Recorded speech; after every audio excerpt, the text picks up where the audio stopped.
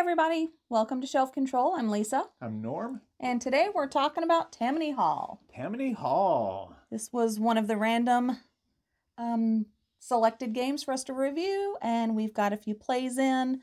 Got some three-player plays in. Did I say that right? Three-player plays in. Three-player plays? Three-player plays. So we really wanted to get 4 or 5 because we feel like that'd be pretty cool. But we didn't get an opportunity to get a couple others just with timings and things like that. So we can give our opinions on 3 players. Tammany Hall takes place in New York. Okay, so most everyone may know that. I didn't. When he said it was Tammany Hall, I was like, okay, English. Between 1850 and 1870 is when this takes place. Yeah, New York. Who knew? What you're doing is you're trying to get elected so you can become mayor. And so it's kind of like an area control. That's exactly what it's like. You have the different districts in New York, and you're trying to get each district to vote for you so you could become mayor. The game is played over 4 years. And each year has 4 quarters. And at the very end of the year is when there's the election. And so I think it's actually 16 years. Every 4 years you have an election. Yes. That's better. That's America. That's what it is. And you don't get a mayor every year. Pity. On your turn, it's really simple. You've got all these different districts out here. And on your turn, you either take one of your ward bosses and put them in a district, and then take one of the immigrants that's coming in through Castle Garden. And they're coming from either France, England, Germany, or Ireland. Then the different color cubes show who this is. So the green is Irish. And you can... Not France, Italy. Did I say France? You might have. I think I might have said France. It's Italy. And so you place your ward boss in a district, and you place one of the immigrant cubes in a district. And it doesn't have to be the one that you placed your guy in. You could place it over here if you wanted to. But because you helped that immigrant find a home, you get an influence. An influence in that color, which would be green in this case. And so that shows that you have some influence over the Irish. And each 4 years, there's only a certain section of the map open. And then when you get to the next 4 years... Depending on the number of players. Right. And it's listed down here under the year. So in 3 players, there's only the first district that has 6 areas.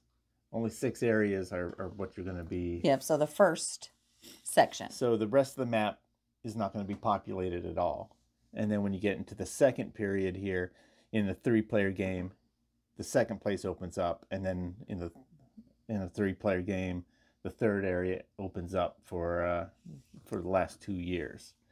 In a 4-5-player game, they're all available right at the beginning. Oh, so all years. Okay. So it's kind of nice. It restricts you down, and you populate this area first, and then this one opens up, and then you can start. And so if it was starting out wide open, then it'd be kind of a... That'd be interesting. It'd be kind of a mess, because you can only take 4 actions before an election, so there'd be districts that nobody is in. So on your turn, that's all you do is you place one guy and an immigrant, or you can choose to place 2 guys down. They don't have to go together. Yep, you can break them up or put them in the same district. And the reason why you might want to keep them together is each ward boss counts as a vote in the election, but you might want to have them spaced out so you could have more presence in each district when the elections come. Mm-hmm. So when the elections come, can I talk about that, or do you have other things to say? There's more that you can do on your turn. So the basic is placing a guy and an immigrant and getting an influence of that color. or putting 2 down. But if you have the first election, you can't do this because nobody's been elected mayor yet. But depending on who's elected mayor, you might be given a city office, and it has a power on it that you can do. And that's another thing you can do during your turn that doesn't take one of those 2 actions. It's a free action. You can do the power that you're given, or you can slander somebody. And the slander is a little bit more difficult because you need to have your ward boss in an area with somebody else's ward boss and have influence over one of the immigrant cubes in that area. So you have to have an influence of an immigrant in that area, and you have to have your ward boss in there with someone else's. And so what I'm doing is you're slandering the other player. And so you have your ward boss in there. There's a green cube, so I would spend 1 green influence. That goes away. And I spread a lie about this guy, and they kick this ward boss out of that area. So very political game. That sort of sounds like how I got elected. And then you've only got 3 slander discs that you can use, and you can only use 1 per election period. Per election period, and you can't use it in the first one. You can do what they call a double slander if you happen to have a similar situation, the same person and the same immigrant group. So you're slandering the same person using the same influence for the same immigrant. So let's say on this one he did Irish. So the first slander, he's going to discard 1 Irish influence to get rid of his opponent in that first section. In the other region, he would have to discard 2 Irish influences to get rid of that same person. So you have to have 3. I have to use a little bit more influence to convince the people in the neighboring district. So you need a total of 3 influence tokens of the same immigrant to be able to get rid of the same 2 ward bosses. But it would get rid of 2 of that person's ward bosses and open it up. Of course, on their turn, they could always just place a ward boss back. Right. But if you time it right, it can be really good. The cost of losing the influence tokens can be pretty costly because when elections happen. So when an election happens, so at the end of the 4 years, it's an election. You're then going to go through, and what's really good is this board maps everything out, maps all your steps out for the game. So you can have just the board in front of you and be able to play without the rule book for the most part. So when an election happens, you're going to start with number 1 district, and you're going to go through each one. Whoever has the most influence in there is going to get to claim that section. So in this one, I'm in 1, and Norm is in there. So we each have 1 ward boss in there. And from that point, we have immigrants from Italy and Germany. So I would take all of my Italy and Germany tokens, and he would take all of his tokens of the same countries, and we would compare them. So I'd say, okay, I have 5. And he'd say, okay, I have 4. Well, then we're secretly going to decide how many of those influence tokens we're going to use to try to get control of that region. And we put our hand out. Put our hand out, we'll reveal, and whoever has the most influence will win that territory. And the winner will stay, the loser gets kicked out. Leaves. If she happened to have 2 ward bosses there and I had 1, she would start with 2 votes to my 1. Right. So I already have the advantage, but then we would still count up the votes from the immigrants that are in that region. So if I had a lot more influence, I could spend more than her to win. And whatever you're using for influence, you lose. So that goes away, even if you lose the votes. So you got to be really careful because there's so many other districts that you're going to potentially have to fight for. So you need to kind of conserve your influence tokens to the best advantage. And so if she beat me, I would have to leave. And then I would take away one of my ward bosses. So the winner keeps 1 ward boss there. And then you go to the next district and you do the same thing. And you keep doing that through every district until that's resolved. And whoever has the most, well, at that point, then we'll go back through each district and see scoring. how many points everybody gets. You get 1 point for every district that you've won. 2 points if you win Tammany Hall, which is marked on the board. Mm-hmm. And then whoever controls the most districts becomes the mayor. And this is where it gets tricky. And if you're the mayor, you get 3 points. Mayor so that's good. just says plus 3 points. So boom, I get plus 3 points. And then the mayor also goes through each office position and decides who's going to get what position. And that's where the rub comes in. I'm going to be mayor. If I'm mayor, I'm going to decide who is going to be the council president. And they have a special ability for the next 4 years of every time it's their turn, you can choose to lock up a ward twice a term. So you're going to get these extra little pieces, and on your turn, you can lock down a ward, which means nobody else can place a ward boss in there. And nobody can take out influence from there. And you can't remove cubes or move cubes. So that place is locked down. So that's what the council president can do. You only have 2 of those. So you have 4 turns in a election period, but you can only do that 2 times. So you'll have to be kind of strategic in that. Another position is the precedent chairman. You may move 1 immigrant cube to any adjacent ward on your turn. If it's the last immigrant in that district, you cannot remove it. So here, there's 3 immigrants here. There's 2 from England and 1 from Ireland. If I'm in here and I don't have any English influence, but he has a lot, I can choose to move that English one to an adjacent district. And so now he's kind of lost a little bit in there. So you kind of want to play that out to your advantage. And you can do that once per turn. The next one is chief of police. You can arrest an immigrant from any ward as long as it's not the last immigrant in that ward. And that's just removing him off the board completely. He doesn't go anywhere else. You arrest him. He's going to jail. And then the last one is deputy mayor. So you gain 1 political favorship of any color each turn. So if I'm the deputy mayor, I want to build up some influence in Italy. Each turn I'll say, okay, Italy. And I'll get one of those from the supply. I'll get a blue cube and I'll lay it down. Not a blue cube. Oh, I'm sorry. A blue influence token. And I'll get to keep that in my pile. So that will help me. You'll be able to use for the election. And you can use that once per turn. So the mayor, you get 3 points, but you don't have these cool abilities that you can do on your turns. You have to give each of your opponents one of these really powerful abilities. So in a 3-player... You don't get an ability. Yep. You got 3 points. You just got 3 points. Great for getting closer to winning, but then you have to hand out the tools that your opponents need to beat you for the next election. And that's rough.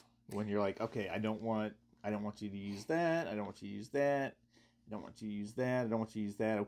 Okay, crap. I gotta give these to somebody. So in a 3-player game, I'm the mayor. I'm only using 2 of these to give out to the 2 other players. So that's why we would really love to have this. We would try this at a 5-player, because then all of these positions are give out all of these and powers. that'd be pretty cool to play a game that way. But we haven't had that opportunity. Yeah, because playing with the 2 players, you could be like, okay, I would generally, if I was mayor, whoever had the worst board position, I would give them the council president, which allows them to lock up to 2 places, because they might only control 2 places. And it'll be like, fine, if you want to lock those 2 places, that's fine. You're still gonna have to fight for that. And so that one I'd give away to someone where it doesn't hurt me that bad. And then I'd have to think about, okay, which one of these other ones am I going to give the other person? Which one doesn't help them the most? But in a 5-player game where all 4 of these are coming out, then I have to really think, okay, who's gonna be the strongest with these? And I'll be honest, I've never been mayor. I suck at politics, so I've never had to make that decision.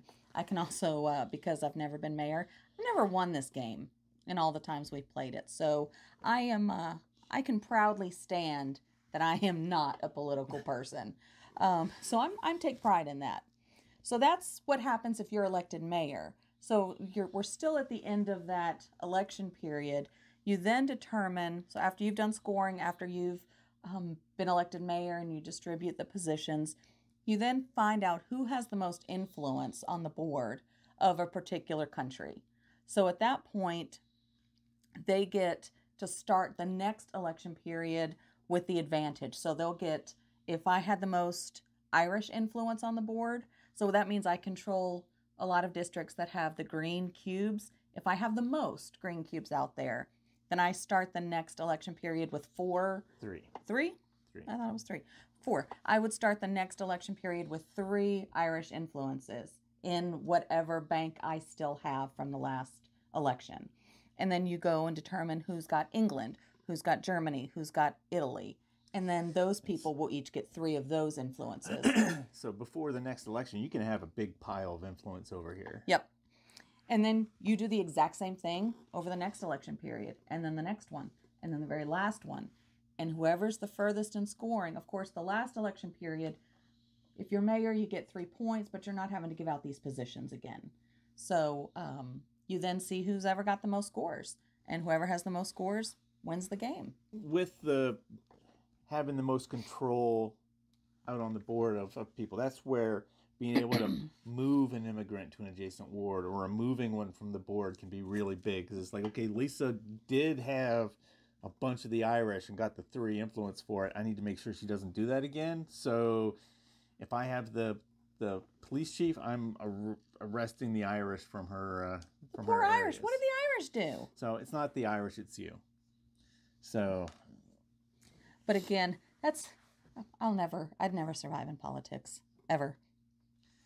And I'm okay with that. So that's the game. So it's very simple rule set. Every round, you're just, if you have a city office benefit, you can use it. If you have a slander chip, you can use it if you want. And then you're either putting 1 or 2 people down, and that's basically. Or you're placing an immigrant, and you're getting an influence token. So that's how the game works. The and turns are very fast. And we on the board also at the start of the game, you have a certain number of immigrant tiles or immigrant cubes in these sections. So at the end of the first election period, at the beginning of the first election period, you take those that are in here, and and that's what's going. They populate this randomly. I'm going to get to all this. I'm going to get to it. So they're going to populate this randomly. That's what I said the first time. We noticed. And then that's how you start out. And then you always have, is it 4 or 5 in here? It's always 2 more than the number of players. Okay. So in a 3-player game, it'd be 5 here. So as soon as this empties out, which is basically Liberty Island. This was Ellis Island before it was Ellis Island. People would come in through Castle Garden. So that's where all the immigrants would come through. So there's going to be immigrants there. If I happen to place the last one, it will refresh with 5 new ones. At the start of the next person's turn. So that they can choose to put those out as well. So again, you're starting out with some of these, and they're random. So in the first instance, you could have just gotten, it could have all been Italy. It could have just been Italy and England. And at the start of the game, the only colors that will get populated are the orange, white, and green. So the blues only enter the board through Castle Garden. Yep, Italy comes in through. If you don't draw them out of this bag, then the Italians aren't coming to New York. And we need the Italians in New York. Where would New York be without the Italians? Look, we need an Italian to do this. One thing that I really like about this, it is all on the board. I already said that. Like the sequence of play. Here is what you do on your turn. First thing you do, you check to see if the garden is empty. If the garden's empty, you repopulate it. And then you can use a city office. Here's the 2 actions you can do. You can do a slander chip, and then here's the trigger, what you do at the end of the year. And end of the year or end of the election period? So this is end of year. Okay. So I think it says, yeah, if it's the end of the term, then you have the election. Okay. So it explains everything here. And then here is the scoring after each election. Here's the scoring after the final election. If everyone's scattered around the table and you don't know what each power does, the powers are listed right here, what they do. Mm-hmm. After you read the rule book, you really don't need to open it up again because it's all right here. Or you're like me and you just never open any rule book ever, as a rule of thumb. So I really like the map. It has arrows pointing, telling you the order that you're going to do your elections in. Yep. It's such a simple game. I love it when they can put stuff on the board or on your player pieces themselves, things that stop you from having to go into the rule book. And the rule book's not terrible either. It's got six pages. 6 pages, and I mean that's not terrible. The first page is just an overview and components, and then you have the description of the board, and then you have the 4 pages of how to play. So we talked a lot about our likes. So do you have any additional ones to add, or did you cover most of them? Likes. It really brings across the political fighting that you're doing. It really feels like you're back in the era of Boss Tweed, where you're doing favors to the immigrants to get them on your side, and you're spreading lies about your opponents. And is that any different from today? So, they were better at it back then. Each year in each election period goes pretty quick. The turns go really, really quickly. It's a quick game. So I mean, it does take a little bit of strategy and a little bit of time after that first election, because then you have your powers. You have to be a bit strategic if you're locking districts down or if you're arresting people. So that takes a little bit more time. That first election period or that first term goes really quickly, and the rest go fairly quickly. It's with the simple rule set, I will say that how the game plays is not easily apparent. Yeah. Because you're first looking at this board and all you have is my control. One cube in each spot, and then so you're looking at the board like that, and it's like, okay, on your turn, go. And what? It's like I could put one guy down and one guy from here, or I could put 2 of these down, but what's the benefit? It's like you got to play it a little bit, and then like going through the first 4 years and then having the election, then you're like, oh, I see what I did wrong and why I didn't win any districts. And so the following 3 terms is really where you're starting to play the game, really starting to get your groove. One thing we didn't mention is the first, I think the first 4 districts give you a bonus if you have that, if you win the election in that one. So the first one, that if you win there, you get a cube of your color, of your choice. Pick a cube of whatever color you want and out you of the bag, put it wherever you want. And you can put it in a district that hasn't scored yet to give you a better chance there. And you could put it in a spot where, like, if I had a bunch of German influence and I was getting ready to battle somebody in a district without German, I could put a German in there. Now my German influence will count. Yep. And so winning these first 4 can put you in a position to help you win the others. Yep. So the first 2 districts, you get a cube, an influence cube to place somewhere. And then the 3rd and 4th districts just give you an influence token of your choice. So again, that can help you in later areas that you may not have enough influence in. So I will say what probably takes the most time is at the end, when you're determining who's winning each district, just the battle between everyone who's in there. So it could be in 3 players, all 3 of us have a presence in that district.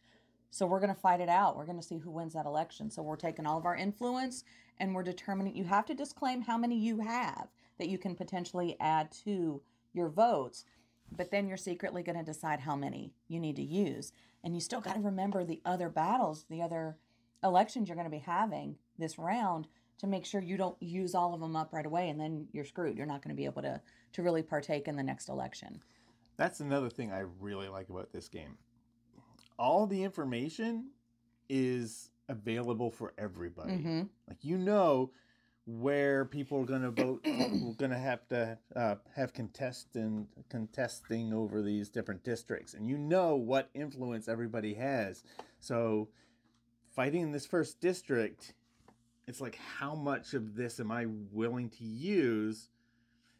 Yep. But you also got to think, okay, if I'm competing against Lisa here, she's got 3 more elections coming up. How much is she willing to put in? Yep. Because I might be like, you know what? I'm willing to let this one go. You know, it's like I have enough where it's like, if I put in all my 3 influence, I could win this. And so she might be like, okay, I need to put in 4 to make sure that I win it. But do I want to sacrifice those 4 but if I have other if areas? she does 4 and I decide I don't want it and I'm giving up nothing, she wins that district, but now she's in trouble for future ones because I've still got my influence. Yep. And so all the information is out there. The only thing that you're not sure of is what the other people are going to be doing. Yep.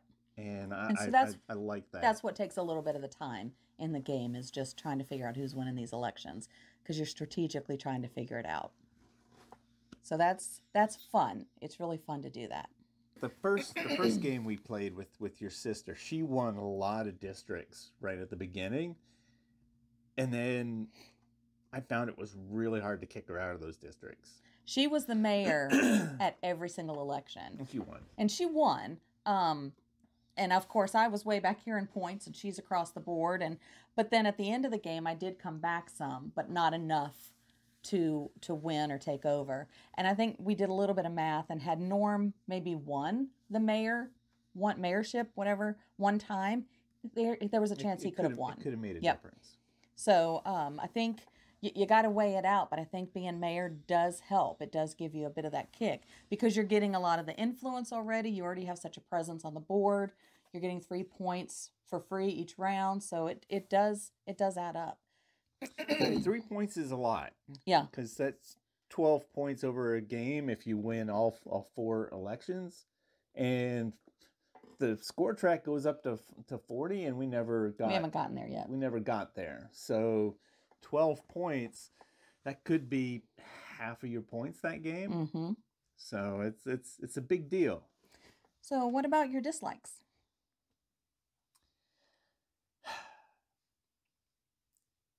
You need more people. Yeah. That's the only thing. You can't play it 2-player. No. And 3-player is fun. The way that they break it up into chunks, where it's this, and then next year it's this, and then the last 2 years it's all 3.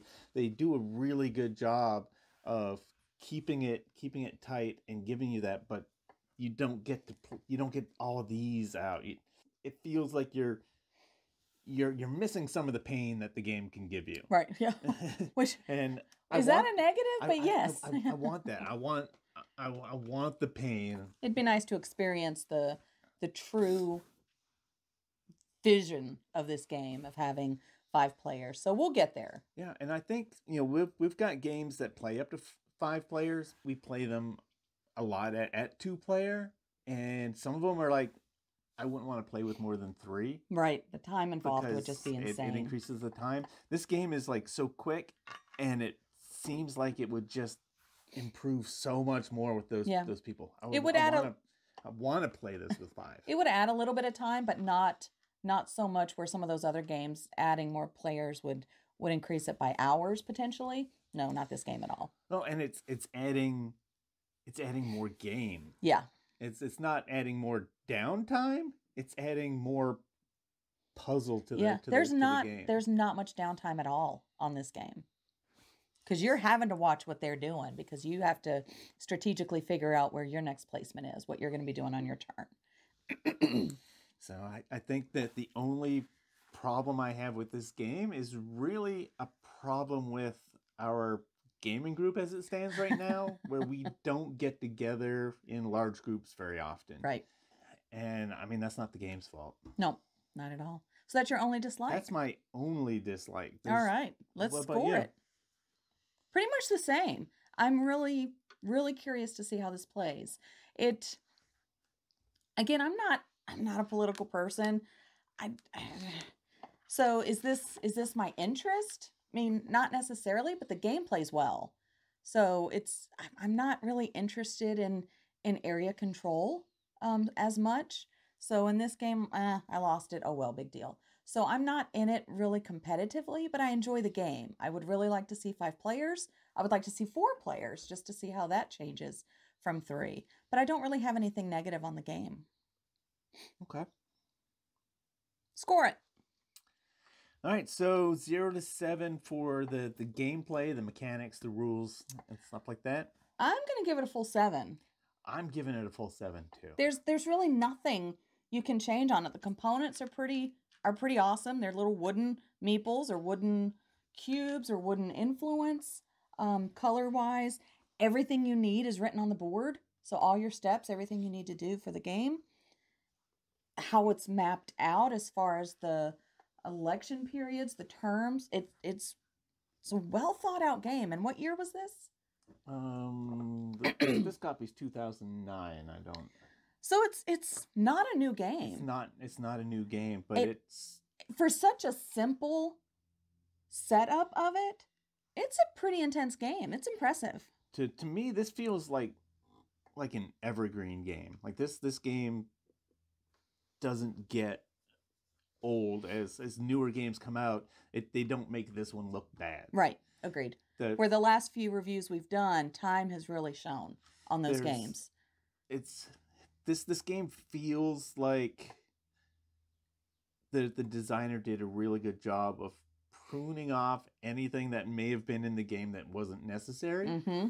Agreed. It's like very, very tight. The rules are very simple. It's the mechanics are very, very simple, but the depth comes from you're interacting with the other people at the table. Yep. There's a lot of that where it's like, oh, if I can win that, I can put that one blue immigrant in there, and now all of a sudden my whole pile of blue is in play. In a 5-player game, that like if you're the guy who can move somebody from a spot and be just like, I'm going to move that one German immigrant out of there where you really wanted him, and I'm going to move him in here where I really want him.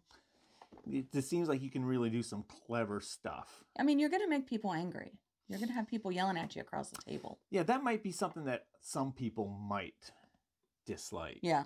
Because, yeah, you are actively trying to mess with everybody else's plans. You're not on your own little board building up my stuff and being like, I hope I can build my stuff better. Yeah, I'm trying to sabotage your political career. It's like, I'm going to make my position here stronger by telling lies about you and getting you kicked out. And so you'll have a plan in effect, and somebody will be like, well, I'm going to arrest that one guy. And it's like, okay. Okay. So I don't know what it's like in the 4 or 5-player game, but in the 3-player game, there was definitely times where it's like, you just did something to me, and the worst part about that is I'm now going to have to spend my turn fixing that. I was going to use my turn to make myself stronger over here, but now I need to spend my turn doing this, and it's almost like you lose a turn. Yep. Because and it happens to be year 4, so you're at the end of your term, so you've got to fix what they did. So you got to try to anticipate what are people going to be doing, and how can I protect myself. All right, so 7 from both of us. Yeah. So wow factor 1 to 3. Mine is kind of conditional.